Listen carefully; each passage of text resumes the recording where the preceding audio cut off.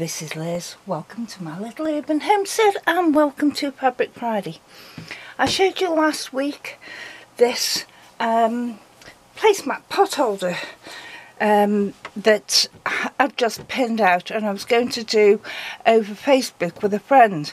As it happened, we went through hers but not mine, so I thought I'll do this as a tutorial because she's done hers now.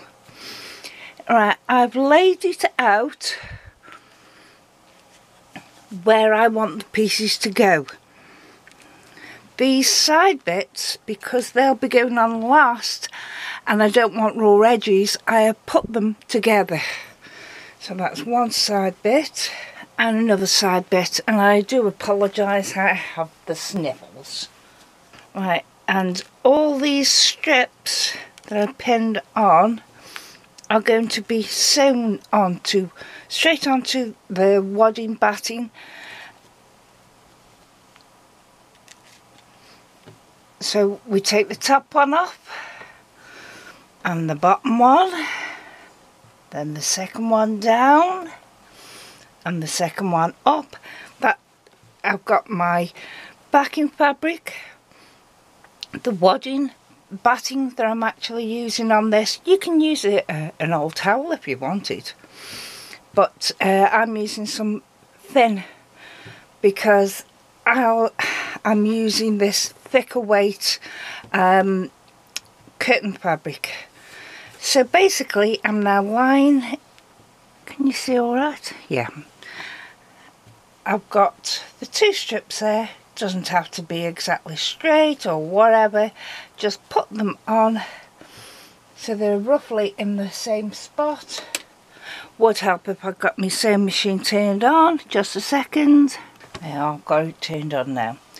And just sew them together.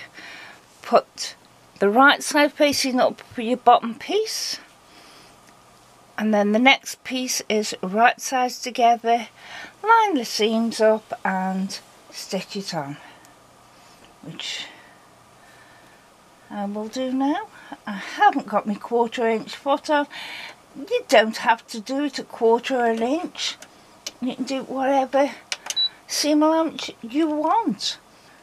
Drop your needle, bring up your thread, tug on your top thread, and your bottom one will come up, and that's your two up.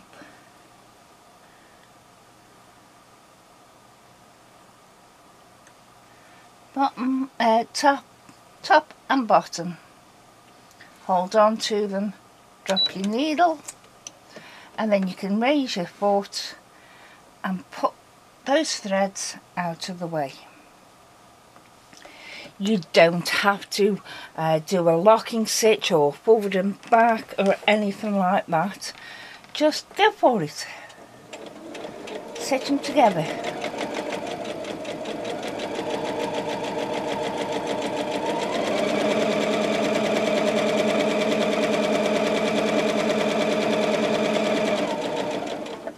When you get to the end, lift your needle. And trim your threads, and as you can see, it's now done, so you have no raw edge on that line that you've just sewn.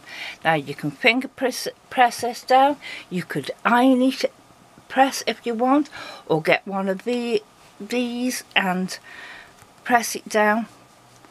I don't bother ironing, I just use this. Right, now we decided, well, I know I'm going to finish this top bit, so we get the top one, the next to top one, line the edges up and do exactly the same again.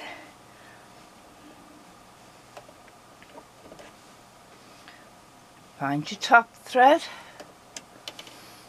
drop your needle, back up again, pull it out slightly, and it will bring your bottom thread up. Hold them both, drop your needle. If you have to hand turn it, then you hand turn it. But I've got the facility that I can just drop it. And then sew that down.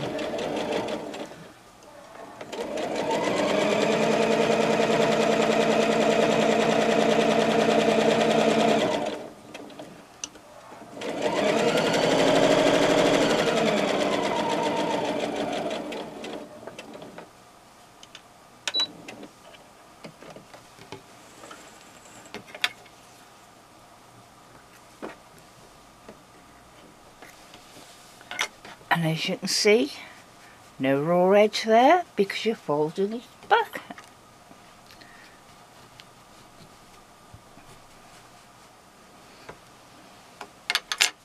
Now I'll carry on with these centre strips and finish them, and then I'll bring you back.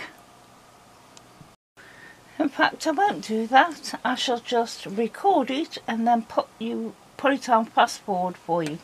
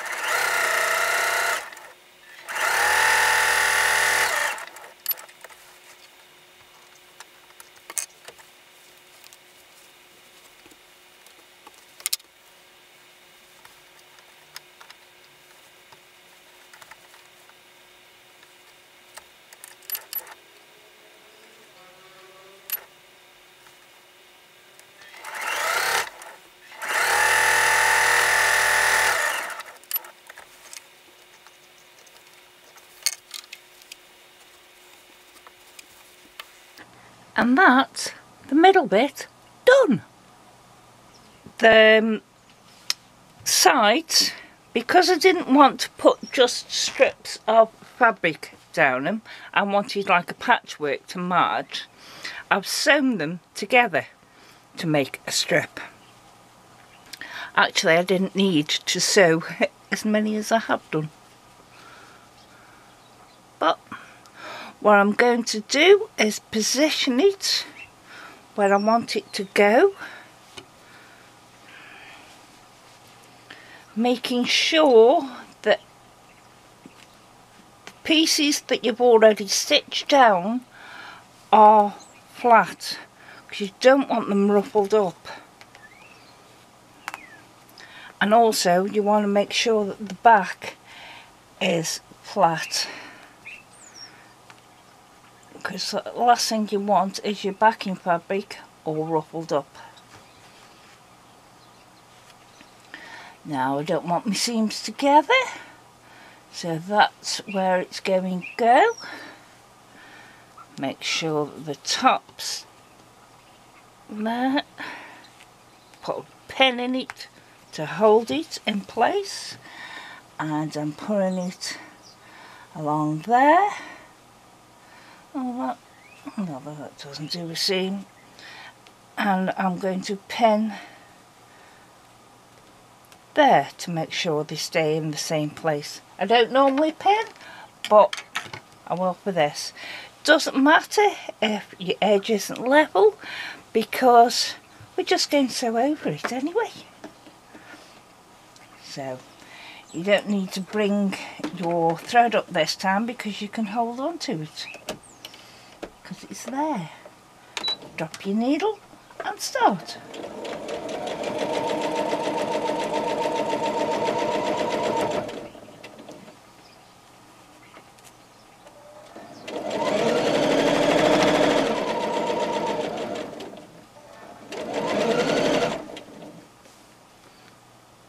I'm taking that one out just so I can manoeuvre slightly and see where I'm going. It's slightly at an angle, but it doesn't matter.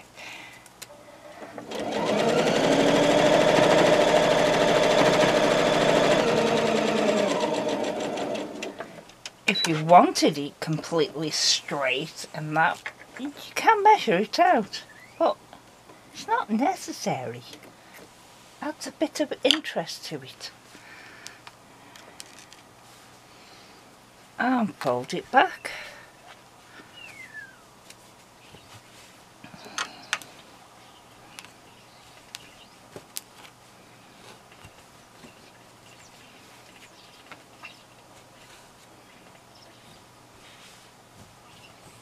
There you are.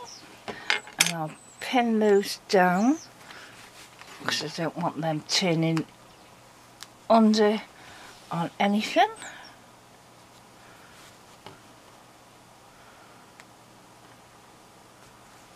And I'll do exactly the same on this remaining side. Is I want it to go there, I think. Oh, I don't want the seam there, that'll do nice.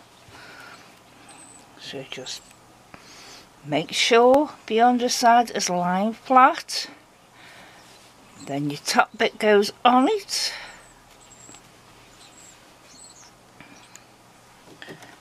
Make sure underside last piece is flat and your top bit is on that. Pin to hold and sew.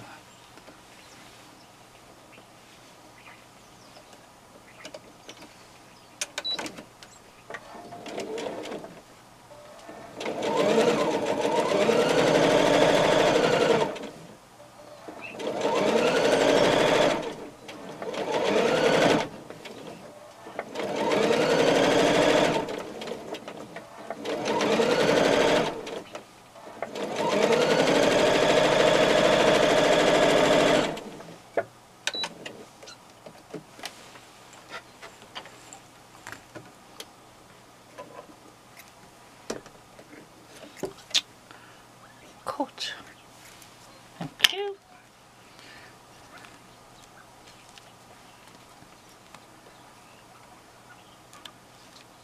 Now don't worry about these bits that because you're going to be cutting them up. And you can always make another one of these pot holder things and use those scraps up. You could keep going. Loads of pot holders. But there it is. Creased where I want. Pin it so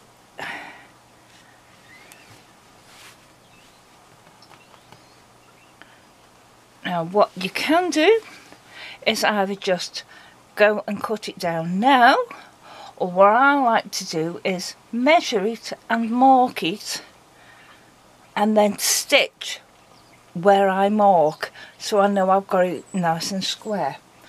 So I'll mark it and then come back to you. You can see two markings here at the side because I first marked it out and I thought it's bigger than I want. So I've cut each side down by nearly an inch and mark there. So what I do now is I'll put it on my largest stitch, straight stitch. It's just to hold this down. That's all it's for.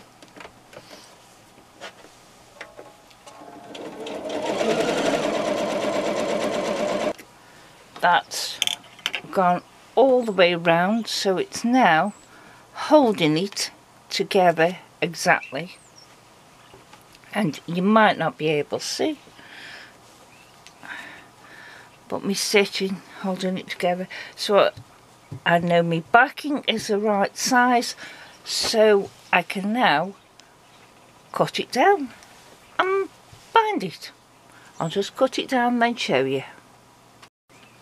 So that is it cut down. It's around about 1/4 of an inch away from my lines, and I can now bind it, and I've got a little pot holder out of complete scraps.